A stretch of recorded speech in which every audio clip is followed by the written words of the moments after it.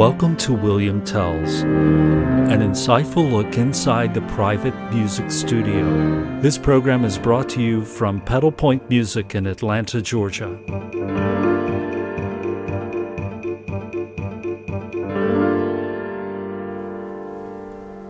Well, hello, my friends, and welcome to the first episode of William Tells. I'm Will Suit, and I'm happy you're here. Today I'm talking to you from the studios of Pedal Point Music in Atlanta, Georgia. And things are a little quiet at the moment, but later they get busy. They get busy with children and adults studying music privately, one-on-one with a teacher. Now, kids get a pretty good education of music in school. So we see a lot of good musicians walk through our doors.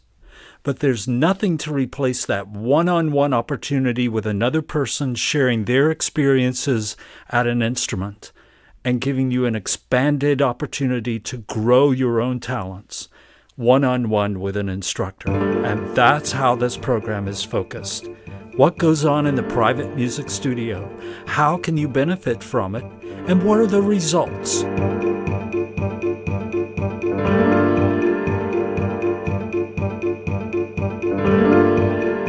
Today, to get things started right, we want to look at the topic of why we study music. Sometimes people are stubborn about studying music. They're afraid that their creativity will be affected if someone else gives them ideas or helps them in their development. I remember being like that.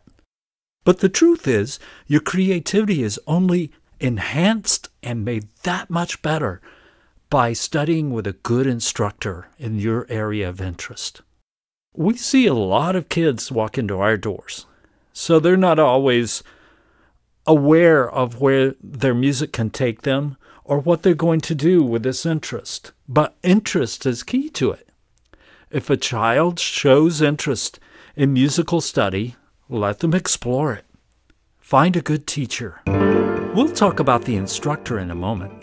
But let's cover a few reasons of why we should study music.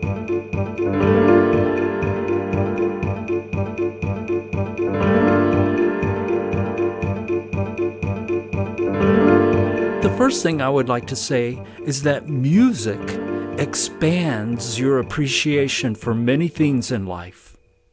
Things like artistic expression. That one is almost always obvious to us, that a person who is musical is artistically expressive. I love that part of music. It's not the only aspect of it, but it's a big part of it because music is an art, and no two people hear or perform it the same. Might sound the same to the average listener, but the subtleties are there. And an artist, a true artist at the piano, the guitar, the violin, the trombone, whatever your instrument is, a singer, they hear and sing or play a song differently than some other artist might. Self-discipline. This is such an important part of a musician's life, self-discipline. I mean, for 30 minutes, maybe an hour a week, you sit with a private instructor and they structure that time with you. And they put you through the drills of going through your scales and playing or singing through your songs and lining up your material in a logical, progressive manner. But then you walk out that door and you go home, and what do? Who tells you that it's time? Who sets the schedule for your practice? Who's there to tell you, okay, now I need to do this or I need to stop and do that? You do. Even as a child. Now, little children, they need their parents there prodding them and guiding them through this initially. But in time, every musician must own that practice time. They must see and hear the things that need to be worked on. And they must schedule themselves and dole their time out so that everything is covered in that practice time that needs to be covered. Music helps us with symmetry in our life, or order, because music is generally orderly. It is set in patterns and sequences that are logical to our minds and our emotions. Studying that symmetry carries over into other parts of our lives.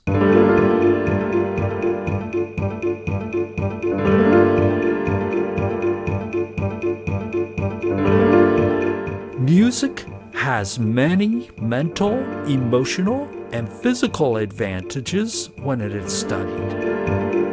Many studies support this, that it's healthy for your brain. I'm sure you've read articles about doing crossword puzzles or taking piano lessons in your senior years to keep your mind crisp.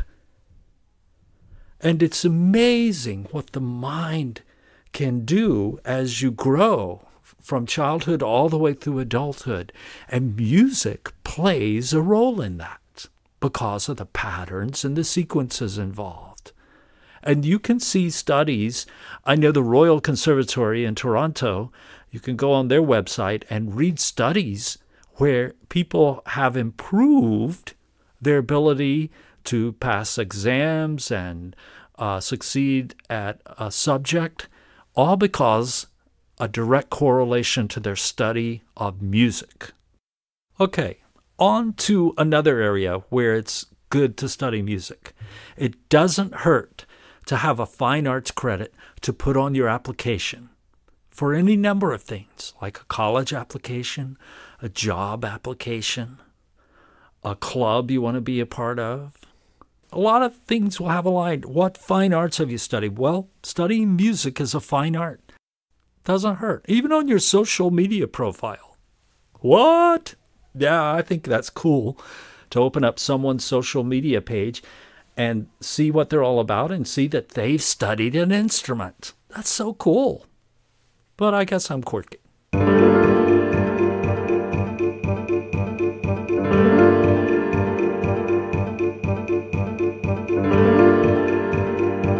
All right, finally, it's a great way to get to know your world and your society.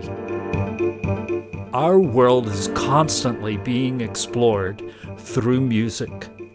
Switch on any streaming music service and you can find a diverse list of music that wraps around our world and is universal.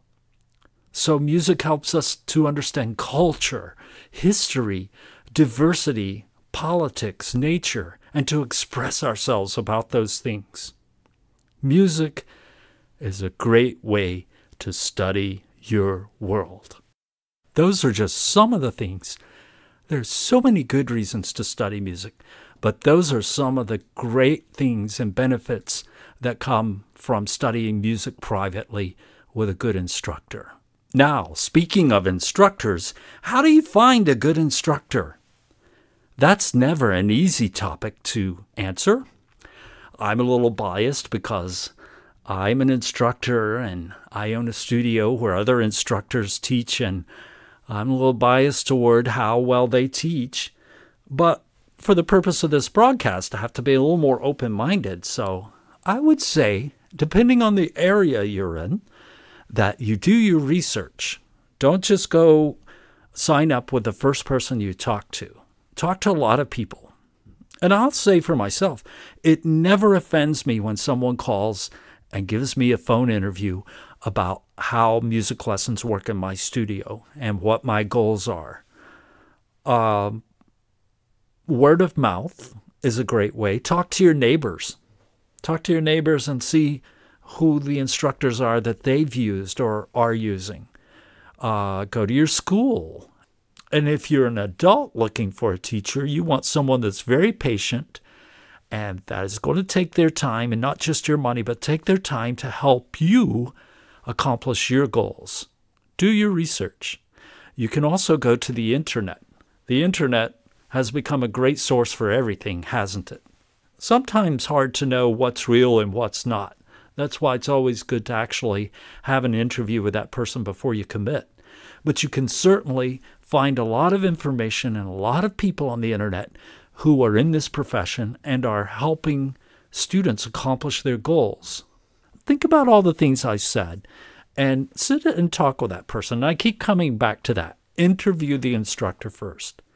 Look for a place that will give you a free lesson or a trial meet where you can go in and look around and you can talk with the instructor and maybe play some music for them and see if that fits your needs.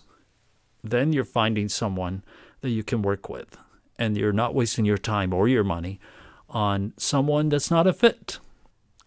And finally, discipline yourself to commit to that instructor's agreement with you on what the course of study will be.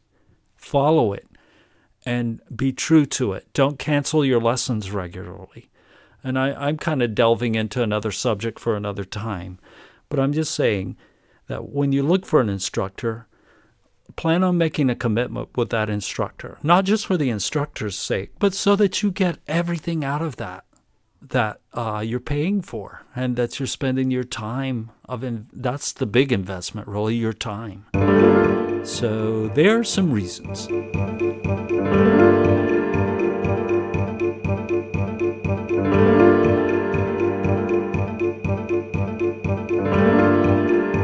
Okay, here's the final part of getting started in musical study. How much should I spend? Well, this is a podcast.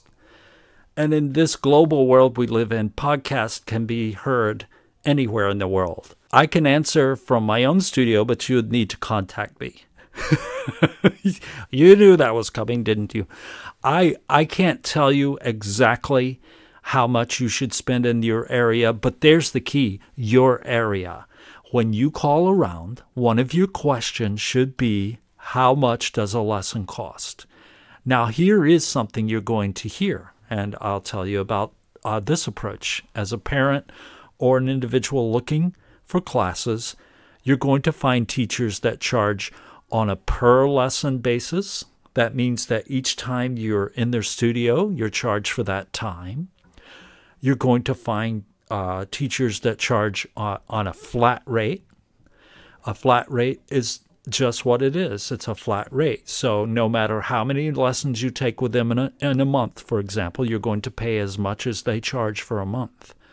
And they usually have a calendar that shows a course of study and how many lessons you get per month and when they are. And so you have to follow that. And if you don't follow that schedule, you still pay the same amount. That's a flat rate. And then there's a levelized paying, and that's where an instructor will take a number of classes and divide up how much they would charge per class and level it across that and charge you the same each month. So those are some things to look at. And that person, you'd still be paying the same amount each month, but they would probably be inclined to make up lessons. And that's another topic for another time. But there are all these little details. Now, something that we're big on, I think, as instructors sometimes, but that you really should be big on as a client or a parent, and that is in knowing what the policies are for your studio. All of the policies. What am I expected to do as a student? How much am I expected to pay? And when am I expected to pay that? If I miss a class, what happens? If the teacher misses a class, what happens? Do I still pay for that class, or can I make the lesson up? Those are legitimate questions.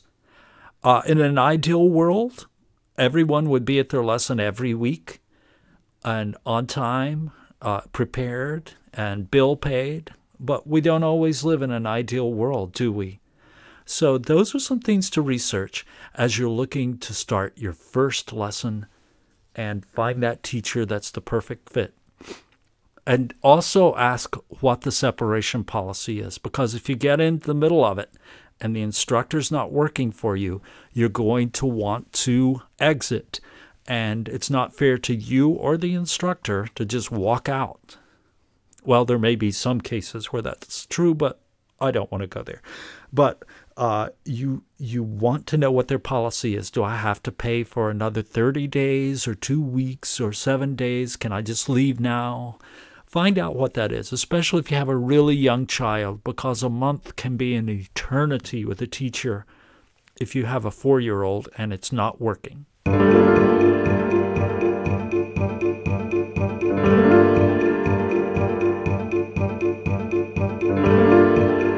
Well, there are some thoughts for you as you're starting your musical studies. I hope you've gathered something that will benefit you as you begin.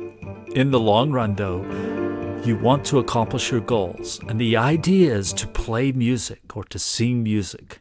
So whatever you decide, make sure you keep that goal in mind, even if it takes a year or two to get to that first song that you really love and that you will embrace and say, hey, I finally accomplished a song. And it just goes on and on from there. In the weeks ahead, I have some special guests lined up, and I hope you will be here to hear those special guests and to benefit from what they have to share with you. I look forward to hearing from you as well.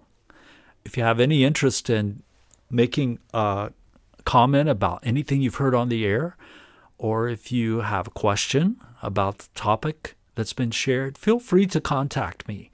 You can reach me by emailing me. My email address is williamtells@pedalpointmusic.com. That's William Tells, all one word, at pedal, P-E-D-A-L, pointmusic.com. And by the way, that'll be a topic in the future. What is pedal point, and why do I use it as the name of my studio? Another time, another topic, another podcast. But for today, that's it. Have a great week. I look forward to having you join me in future podcasts. William Tells is a production of Pedal Point Music in Atlanta, Georgia.